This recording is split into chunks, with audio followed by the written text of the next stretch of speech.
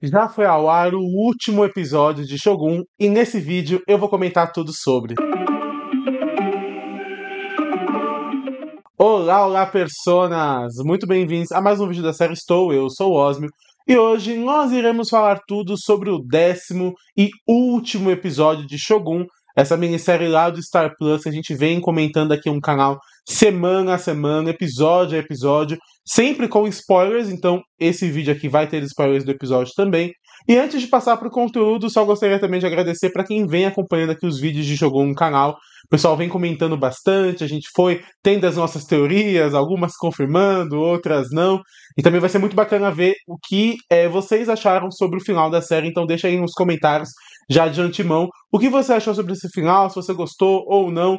Eu particularmente sinto que ele vai ser um pouco divisivo e eu vou comentar o porquê que eu acho isso durante o vídeo. Recapitulando então onde nós havíamos parado no episódio, ele terminou de uma forma muito bombástica, né, com Yabushiji ajudando assassinos contratados pelo Ishido para invadir o castelo de Osaka, assassinar algumas pessoas, e aí a gente descobre no décimo episódio que a intenção deles era de, supostamente, aprisionar a senhora Mariko, né? Ou era pelo menos isso que o Yabushiji havia sido informado pelo Ishido, mas a gente vê que, na verdade, ela acabou se sacrificando, e nós vimos que, né, uma coisa que eu até questionei no final do vídeo anterior, né, se a morte da Mariko teria o impacto que havia sido prometido, e ela de fato teve, mas isso a gente vai chegar mais adiante.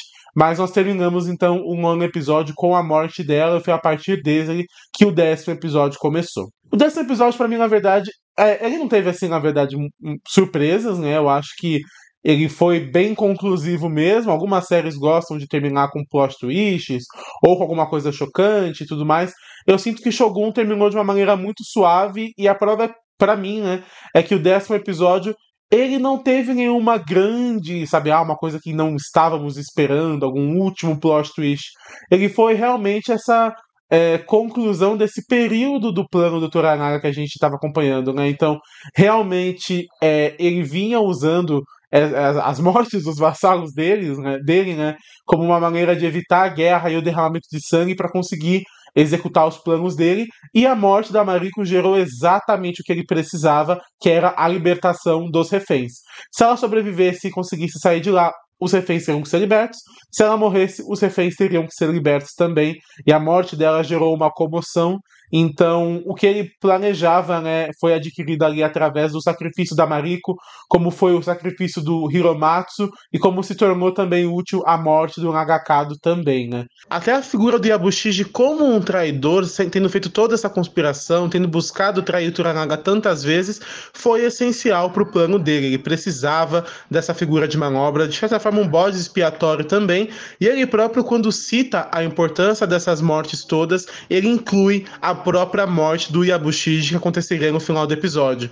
Então, até essa figura, né, conspiratória que o Toranaga claramente, né, já sabia que estava conspirando, era importante para a execução do plano dele. Teve gente comentando até nos vídeos, né, que seria uma maneira covarde do Toranaga resolver as coisas, em vez dele mesmo dar a cara dele e resolver. Eu acho que é um ponto de vista muito coerente, na verdade, né? Porque ele meio que terceirizou algumas coisas, mas também a gente não pode esquecer que tem essa visão do dever do vassalo com o seu senhor. Então, nesse contexto da série, nesse contexto social que é apresentado, né, deles enquanto vassalos do Toranaga, apesar de poder ser visto também como uma atitude covarde dele, terceirizar o complicado mesmo e jogar as coisas nas costas das mortes deles, de certa forma, também tem muito a ver com essa questão do dever que tem que ser cumprido com o seu senhor, né? Então, se o suzerano ele ordena que você cometa o seppuku, que aconteceu nesse episódio, você tem que cometer o seppuku. Se o suzerano ordena que você faça X, você tem que fazer X. Então, essa é uma coisa que ficou muito bem expressada na série, e meio que é o que fundamenta todas as ações do Toranaga, né? Esse grande plano dele foi com base nessa relação de lealdade e vassalagem. Apesar de ter esse ponto de vista que ele agiu de forma covarde, também tem essa questão de que ele estava na posição dele de suzerano. Comentando então sobre o que aconteceu no 10º episódio, né? Não foi um episódio de tantos acontecimentos, na verdade. O Yabushiji, ele perde as posses dele, né? Ele é retirado tudo dele. E o Toranaga ordena que ele cometa seppuku, que aí é o nosso final do episódio. E por outro lado, nós vimos que o navio do John, né? Quando eles retornam ali para Jiro, a cidade onde começou tudo, o navio dele havia sido destruído, né? E aí a cidade estava sendo punida. E ele vai, implora pelo Toranaga para que ele pague a punição e estava ali disposto, de fato, a entregar a própria vida dele como um ato, mais uma vez, né, nesse pensamento, né, de que vivemos e morremos, que é uma coisa que a Mariko fala, em um ato para terminar a violência que estava sendo feita ali em Ajiro. Ele estava disposto a entregar a própria vida dele e o Toranaga viu isso de uma maneira muito positiva, porque nós descobrimos que o Toranaga havia queimado o navio do Anjin e feito essas execuções todas para testá-lo, né? São muitas vezes maneiras muito extremas que são usadas, né? Ele usa da morte das pessoas para os planos dele, mas são maneiras muito efetivas, porque seguindo a linha de raciocínio dele, ele de fato ele teve sucesso, né? Então ele poupa o John e ordena que o John construa uma frota para ele, mas a gente vê que ele não quer que o John saia do Japão, então os interesses dele são muito voláteis e não dá para adivinhar o que vai acontecer, né? Outro ponto muito importante do episódio que nós tivemos, né, foi essa questão do John e da Fuji também, né? Ela que escolhe então se tornar uma freira, ele tenta fazer com que ela fique, mas ela havia sido liberada pelo Toranaga, então ela partiria então para um convento, mas antes ele ajuda ela a se despedir do marido e do filho, e tem uma cena muito importante porque ele joga o crucifixo da Mariko dentro do mar, né? Mas é importante a gente lembrar que esse episódio se chama Um Sonho Dentro de um Sonho, e aí começa justamente, e é intercalado algumas partes, com uma visão do John Blackthorne velho, segurando esse mesmo crucifixo na cama, né, próximo do leito de morte, mas com os netos dele perguntando sobre o período dele no Japão e ele meio que relembrando, né?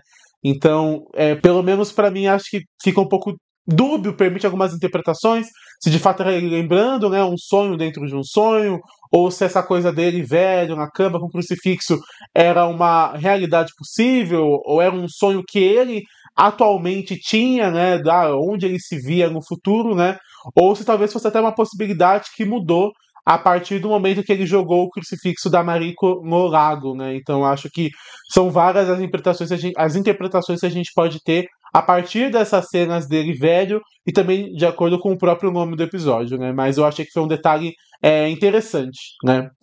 Então acho que avançando um pouco mais, né, nos acontecimentos do episódio, o ponto principal do fechamento dele é o seppuku do Yabushiji, né? Onde ele pede ali no leito de morte que o Toranaga esclareça o plano dele.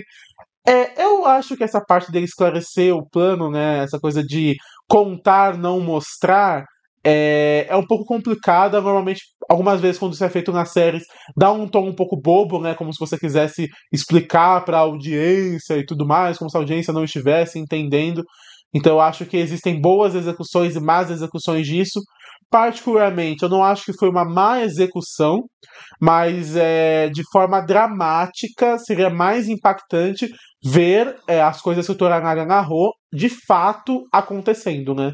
A gente vê o princípio dessas coisas, porque a gente sabe que a senhora Otiba, né, Otiba no Kata, ela de fato traiu o Ishido, e ela não permitiria que os exércitos do herdeiro fossem para a batalha em Sekigahara, mas seria muito mais interessante, em vez de uma visão do Toranaga narrando o que vai acontecer, que a gente pode interpretar que de fato vai acontecer, seria mais interessante a série ter chegado ao ponto de que isso acontece. Mas eu acho que também faz sentido o contexto que a série terminou. Então, pra mim é muita questão de gosto também. Eu gostei de como a série fez, mas eu acho que também teria sido muito legal ver de fato essas coisas acontecendo, né? E aí também, depois eu vou falar sobre essa parte da expectativa e tudo mais.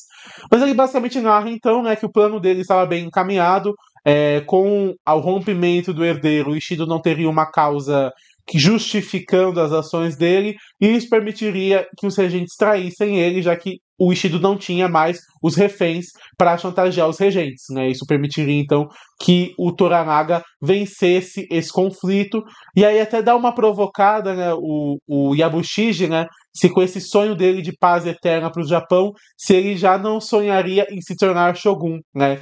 E ele falar que o seu coração secreto não é tão diferente quanto o nosso. Isso é importante lembrar, uma coisa que a Mariko fala, que ele, na interpretação deles da sociedade, é como se eles tivessem dois corações, né? O que eles expõem para as pessoas e o secreto, que é onde eles guardam o que eles realmente são. E o Toranaga meio que dá ali não vou te contar e tudo mais, mas eu acho que é bem possível interpretar que o desejo oculto dele, por trás de tudo que ele fez, era de se tornar Shogun.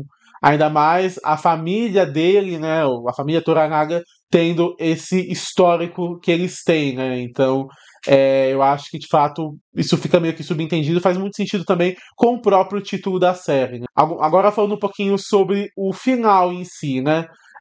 Eu tinha algumas visões do que poderia acontecer ou não, então minhas expectativas sobre algumas coisas foram quebradas, mas não necessariamente eu acho que isso é uma coisa frustrante. Eu achava que a série iria se encaminhar para um contexto de batalha, né?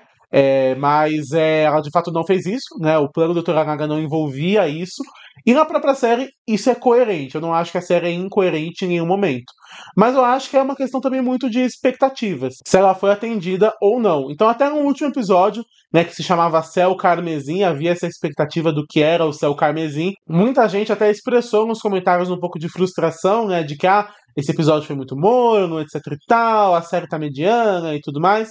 Eu acho que podem ser reações um pouco passionais, né, do momento do episódio, mas de fato é o caminho que a série escolheu, né? Faz sentido com o contexto, mas ao mesmo tempo eu acho também que quebra algumas expectativas, né, do que a gente vinha imaginando, até da participação do John mesmo, né? Para mim ele teve uma participação muito mais chave, mas isso é totalmente distorcido e colocado ao inverso no episódio final. O Toranaga fala: eu não escolhi esse cara porque ele é importante, eu escolhi porque ele me diverte, e os meus inimigos precisavam de uma distração.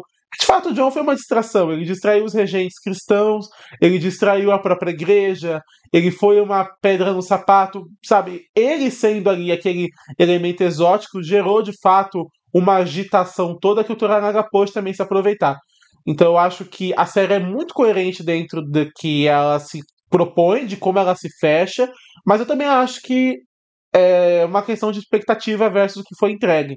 Então, talvez você nos comentários possa ter gostado, possa não ter gostado, possa ter preferido ver batalha, de fato, como a série dá a entender que aconteceria, pode ter gostado de como foi concluído, uma coisa um pouco mais apenas, né, na questão dos planos e das artimanhas, né? Muita gente comparou Shogun com Game of Thrones. Eu acho que essa parte das artimanhas tem uma similaridade, é claro, mas uma coisa muito diferente de Shogun e Game of Thrones é a questão cultural, né? Então, essa questão cultural toda do Japão apresentado, né, do Japão feudal, é o que faz muitas coisas serem justificadas na série e que fazem muitas coisas serem muito diferentes do que seria em Game of Thrones, né? Sei lá, um contexto medieval de forma geral, alguém teria problema de ir lá, atrair, fazer guerra, matar, etc e tal. Em Shogun a gente viu que, por conta das questões culturais, foi toda uma coisa diferente. Muitos caminhos tiveram que ser tomados para, dentro dessa visão de mundo, as coisas acontecerem. Então, eu acho que a série é coerente, mas tem essa questão das expectativas também. De forma geral, para mim, Shogun foi uma minissérie muito boa. Das minisséries desse ano que eu já assisti, tô assistindo, para mim, de longe, é a melhor. Foi uma surpresa muito bacana. Não acho estranho se ela, inclusive, aparecer em premiações como o Emmy. Eu acho que, por enquanto, ela merece pelo menos ser indicada a melhor minissérie. Não sei se ganha, né? Mas eu acho que ela pelo menos merece ser indicada. E pra mim ela foi muito satisfatória de assistir. Mas deixa aí nos comentários o que você achou sobre essa minissérie do Star Plus. Se você gostou, não gostou, do que você gostou ou não. De novo, obrigado por acompanhar nossos vídeos. E se inscreva aqui no canal, porque a gente fala sobre muitas outras séries e filmes. Quando lança alguma coisa bacana, a gente gosta de acompanhar ou fazer vídeos esporádicos.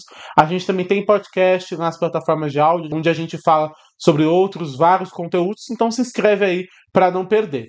De forma geral foi isso, e você deveria estar maratonando.